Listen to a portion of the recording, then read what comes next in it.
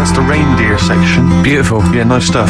It's a kind of Scottish supergroup. Lots of different artists from Ben and Scottish Sebastian bands. have got to be involved. Is it a lead singer from them? It may well be, yeah, on that particular track. There's different people. Mull Historical Society, Idlewild, Teenage Fan Club, different people from all those bands get together with a guy called Gary Lightbody from Snow Patrol, and he writes and the all tunes. that on XFM 104.9, Steve. Absolutely. Let me just name that track. That track was Grand Parade from their current album, Son of Evil Reindeer. Feeder. Come back around on XFM 104.9. I'm Ricky Gervais. But who are you? Oh, thanks for asking, Rick. Steve Merchant. With us, Karl Pilkington. Well, Karl, now I know I shouldn't, but I met Karl in the week against Steve. I told you you shouldn't do I this. know. You know, you should but wait then when till the he starts saying things like, "Oh, is this lad with a pig?" I go, "No, save it," and we just sit there. And I'm scared to talk in case he goes. But you did tell me a couple of little things, didn't you? True stories that you know that I mean I enjoy. Can you tell Steve one about the doctor? Right. Oh God. Where, is this something that happened to a friend of yours, or is this? No, I read about it. You read about it, okay. There's this little lad, right? Okay. First of all, it's years ago, right? When they didn't have decent doctors in like every town and that. Yeah. And this little kid is dead ill, right? Yeah. And the local doctor.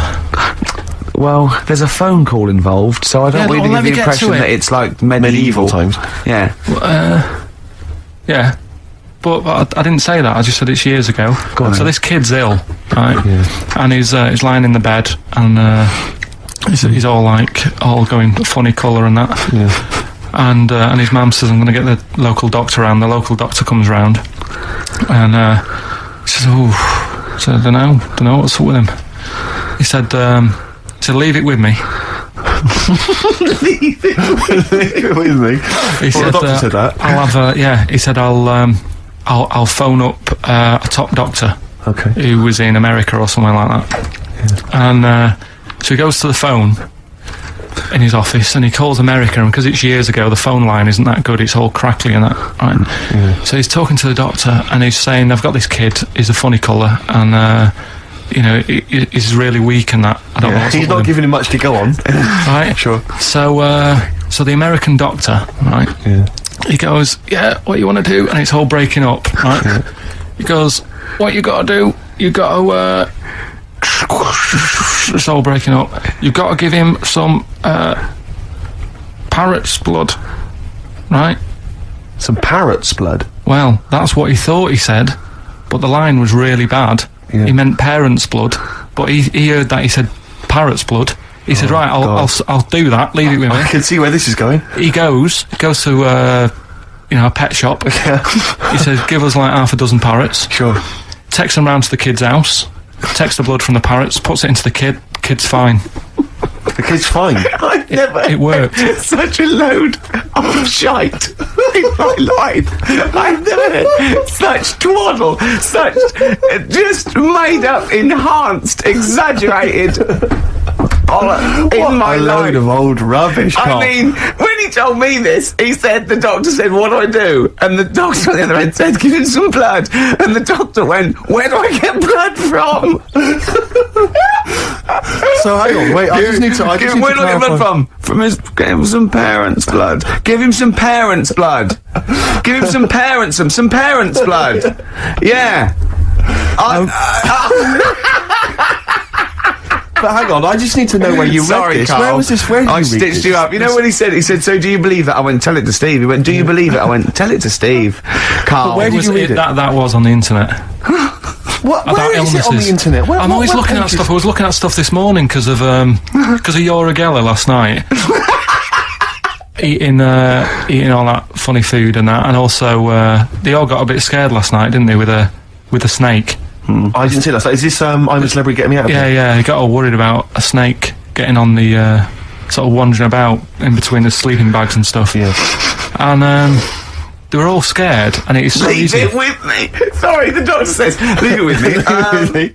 Yeah. Leave it with me. Well, they were all scared because there's a snake, and it's so easy to find stuff out. Before they, where are they? Where is this jungle? Australia, right. I think. Before they went, give it half an hour on the internet. I found out with snakes, you don't need to worry, right? They're deaf, they haven't got any ears. Right. So as long as you're really quiet, it'll probably leave you alone. Yep. And also, they don't have eyelids. Uh-huh. So they were suggesting if one's coming towards you, just like kick sand in its eyes because it can't blink, and it leaves it a bit like annoyed, and it wanders off. But they didn't do any research before they went. Yeah. And that's I think your knowledge would hold you in good stead. I don't think you need to know any more than you know. Well, we're going to come back to that because he also explained to me where a saying comes from that I want you to be part of. But and also you should mention as well, Carl, you've come up with a competition. Is this right? Brilliant competition. He thinks this can go to television. Is this an idea you've come up with? Yeah. Carl, I'm so looking forward to it. I mean, I'm looking forward to it. Continuing our exposure of myths and legends of Rockfall Tale, we exposed that myth that some maybe older rockers have had it, and they've got they were never any good, and the kids today, I don't want to hear that. People like Rod Stewart. Rod Stewart's a great artist. He's a slightly laughable man, but a great artist. Let's go back to when he was rocking. When he cut the mustard. Yeah. Rod Stewart, You Wear It Well. Great tune. On XFM 104.9. Yeah, this doctor, I mean, we should find out who he is, really, and if he's still practising, because it worries me a little bit that, he did that. Also, I mean, he thinks he's got away with it, but how could he be sure those parrots wouldn't talk? True. Do you know what I mean? There were 6 of them, they probably got together and they probably put it on the internet. I mean, I feel that story, Carl, it asks more questions than it answers. Yeah, really. Like most of your stories. Yeah, that's the problem. I always feel like I need a little bit more information. Like, did the parrot boy continue to live? Yeah. To a ripe old age, or did he die weeks later after this charlatan doctor who was going around, spewing things? Did he break his nose trying to crack a big nut? No, I think he's he was alright. He lived to a... See, I'd have shouted, if I was that doctor, I'd have shouted that down the phone. Are you sure you said parrot's blood? Yeah. You sure it was parrot's blood? Listen, I mean, I'm not the best doctor in the world, but did you say parrot's blood? Yeah, but what you're forgetting is you're going back to the time where, like, they used leeches to do, like... No, we're not. We're going back to the late 70s if there's a phone call to America Direct. Come on, Carl. They weren't calling America, like, in the medieval times or in the Victorian age. Come on, think about it, Carl. Yeah. This has got to be like the 30s or 40s, the earliest. Right. I'm intrigued to know where this. I think there's someone on the web who's just putting information on there to lead you astray. Yeah, because you're the only person who finds this stuff. Other people are using this to write theses. What were you looking up that then? What were you looking? I always look at weird stuff. What were you looking for? But what do you type in the search engine to find parrot blood stories? What were you looking for? There was this woman with a weird head. Why were you looking for that? What were you? Just because I'd heard about it. I'd heard like someone talking about it on another station. Right. About this woman with a funny head. Right. I love the fact you're intrigued with these things. You go in the basement of Waterstones or Dillon's or somewhere, and there's these medical books that you'll love them, mate. Well, this is free on the internet, isn't it? It's all there. Yeah. So what do you typed in? Weird head woman or? I think lady with head. Yeah. Weird people or something I put in. Sure. Yeah. Did you come up? 7,000 hits, Carl Pilkington. But it's all there, isn't it? It's interesting. The one that I was telling you before about, what's the name? The lost letter. The lost letter? What's the lost postcard that's just turned up. Some woman sent a postcard years and years ago to a niece or something, right? And her niece was like 3 years old back then. And just now, like I think like yesterday or the day before, it turned up. The postcard turned up 74 years late. 74 years late. It took 74 years. years. And that 3-year-old girl's been living in the same house that whole time. Well, yeah. Sure. There's not weird you see what I mean? There's always a question you can ask to just scratch the credibility of these stories. Yeah. There's always, it's like the apocryphal tale. Was this the slugs? Was this those slugs from last week? Yeah, well, they're holding back because they're slow. Because the postman slug is useless. Its round takes him 74 years. Then he's got to go back to the beginning. He's got 74 years, and they can't carry the bag. That's why they go. That's why they turn to glue. That's why they turn to glue. Oh.